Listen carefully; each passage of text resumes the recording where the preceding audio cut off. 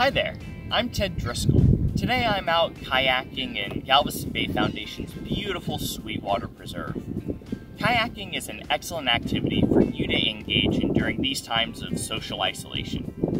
It's a great way to go outside, get some exercise, and experience nature. Here are 3 ways that you can be a bay-friendly kayaker. Tip 1. Don't disturb the marsh. Please, stay in your kayak and off of the marsh grasses.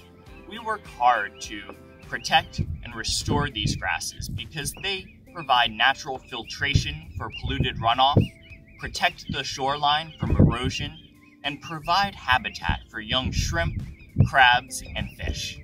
And boy, does kayaking provide some good opportunities for fishing. But what do you do with all that fishing line? Well, that brings me to tip 2. Please, dispose of your trash at home.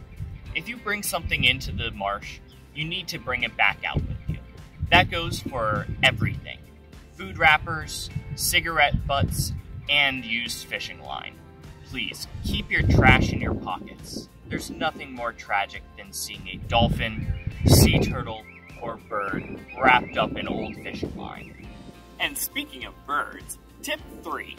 Please stay away from any resting wildlife. Here at the Sweetwater Preserve, we see a wide variety of fascinating bird life, from the regal sandhill crane to the vibrant roseate spoonbill.